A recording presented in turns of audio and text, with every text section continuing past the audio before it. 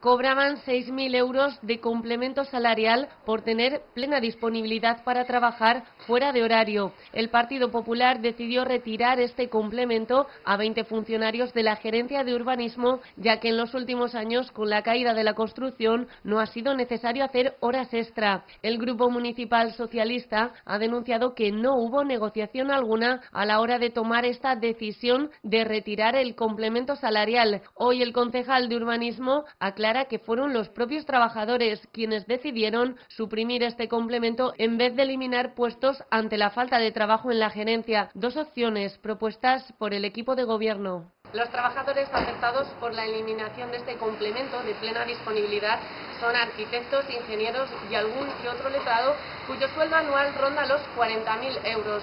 Para el Partido Popular cobraban unos 6.000 euros al año más por horas que no se trabajaban.